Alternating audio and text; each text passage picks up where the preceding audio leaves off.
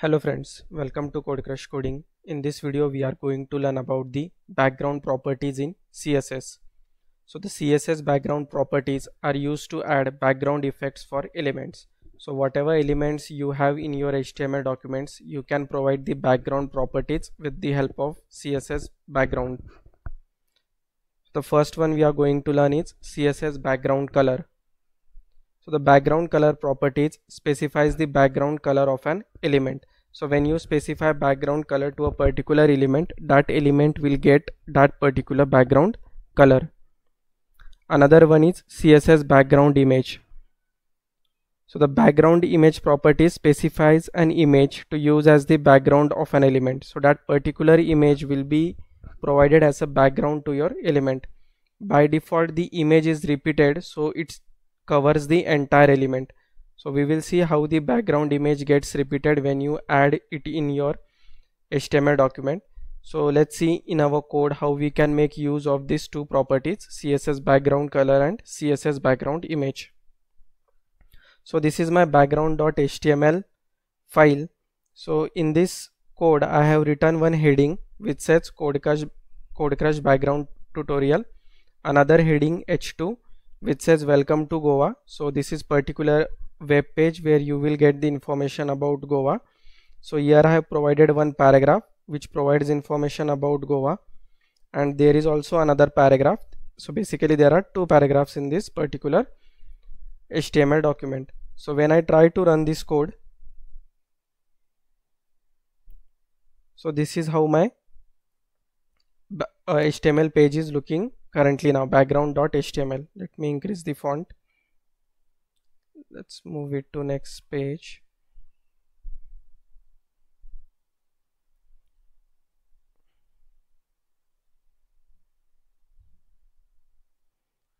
And this is my background.css file. So currently I haven't provided anything in my CSS file. So let's say we want to add some background color to this web page. So currently this web page is having the white background color. So how I can add the background color to this web page? So what I will do in CSS, now I want the background color to be added to the entire page. So to have it into the entire page, I need to apply it to the element body, because everything in this document is inside this body tag. So body tag is starting here and it's getting end at here. So entire thing is in the body tag. So I need to provide background color to body tag. So I will provide the name of element which will be body, and then I can say background color. So here background color and name of color that you want to provide. You can also use the color code. You can search on Google the color code for a particular color. I will directly provide the name of color here. Let's say I want to have the orange color. So I will provide here orange.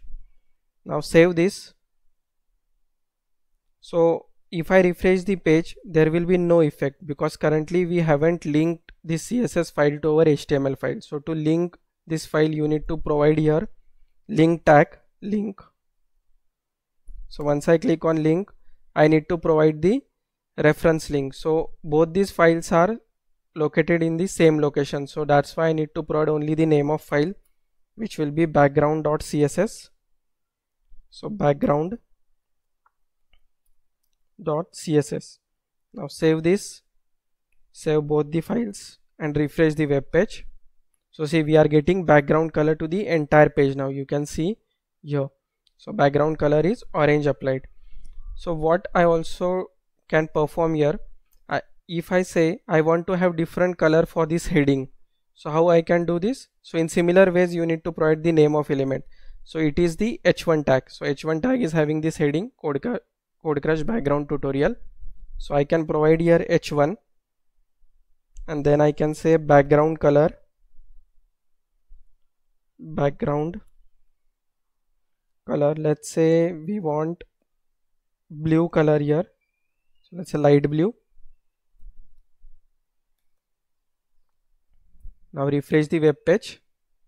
So see, we are getting here light blue color. If I try to change the color here to, let's say, pink, save this. So see, pink color is applied to this particular element. So what you can do with background color, you can add it to the entire web page as well as you can add it to the particular element. Now let's see background image. So let me remove the background color part in the CSS file. Now what we want to do, we want to add some background image to our web page. Let me refresh this. So currently I had removed the background color part, so our web page is having now the white color. Now what we want to do, we want to add the background image to our web page. So let me show you one image that I have in my system now. So you can have any image you can download from the net. So see, currently I have this image here. So this particular image I want to add as a background image. So name of this file is profile.webp. So what I can do, I can have this file. So I want to add this image. So what I can do, inside the body tag, body, now we are using the background color property, we will now use the background image property. So background image, you need to say URL, and inside this URL you need to pass the name of image that you want to have as the background. So the name of file was profile.webp. If your file is located in different location other than the code, what you can do, you can provide the entire path here. So let me save this. Now if I try to refresh the page, so see, you will be able to see a background image is added to our web page now. So this is the background image. Let me increase here. So here you can see the image is getting repeated. If you see here, this was the original image. After that, to adjust it on the web page, it is getting repeated. So if I increase some text here, you can see more clear. Let me increase the paragraph tags here. Let's say we increase the paragraph here. So we had repeated this paragraph 3 times, and if we try to check now, let me save this file.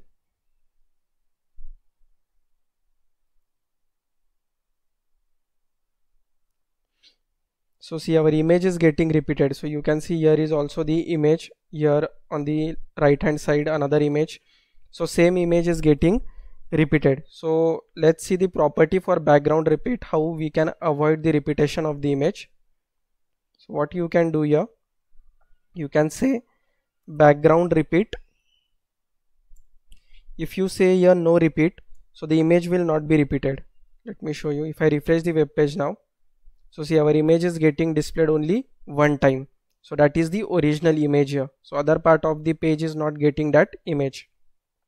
So if you want to repeat the image only in the horizontal direction, so you can provide here property value as repeat x. So if you refresh the page, so see, the image is getting repeated only to the x-axis. So this is x-axis and we have y-axis from top to below and x-axis from left to right. So image is getting repeated from left to right. So below the web page there is no image. So if I change the value here to repeat y, so what will it do? It will now repeat the image from top to bottom, not from left to right. So let me refresh the page. So see, the image is getting repeated here from top to bottom. So another value you can provide here, if you say here space, then the image will get repeated and there will be space between the images. If I refresh the page now, I'll just add here.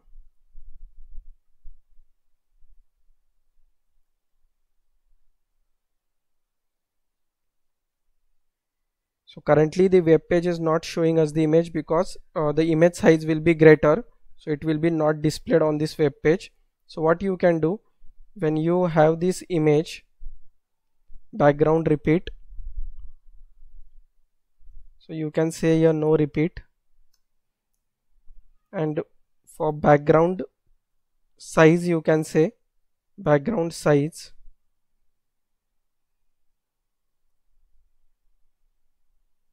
and you want to cover the image on the entire web page, so in that case you can use the property value as cover. So let me show you how the image will look now. So see, this is the perfect scenario where the image is getting displayed on the entire web page and the image is also not getting repeated here. So another thing you can do here is, so let me remove this part, background size. Now if I show you the web page, so our image is displayed here with no repeat, and here you can also provide the position. Let's say I want to provide position, background position. Let's say I want to save the image on the right side, right, and towards the top. If I refresh the web page, so see, image is shifted towards the right and top. If I say here right and to the bottom, so image will be on the right side and it will be at the bottom side. Let me refresh the page. See, image is getting appended at the bottom. In similar ways you can provide here left and it will be at the left side and bottom. So you can play with this property where you want to adjust your image. Also you can make it to the center. So here you need to say center. If I refresh the page, so it's getting at the center, not the image is not at the top position, not as well as the bottom position, it is displayed at the center. So you can also say here both center, so it will be exactly at the center of web page. If I refresh the page, so see, it's being appended to the center. So what else we can do here? Let me add this background position to the top and right. Let me remove this, top, right. So if you look at this page, so it is at the top right. So what I want to do, when I scroll this web page, you can see the image is also getting scrolled, like at the bottom we can't see the image. So what you can have another property here, the property name is background attachment. So in background attachment you can say fixed. So what this property will do, when you try to scroll this page, this image will not get scrolled. Let me refresh the page. So currently how it was behaving, this is the behavior. After applying the property background attachment fixed, what difference you can see? See, when you try to scroll, the text is getting scrolled, the image is not getting scrolled. The image is fixed now. You can scroll the web page but the image is not getting scrolled. So if you want to make the image scrollable, by default it is scrollable, but if you want to have here the property, so you can say here scroll, and if you try to refresh the page, so you will see the image will be getting scrolled now. So that is the use of background attachment property. So what else we can do here? Also you can have the particular image attached to a element, like now we have inside the body.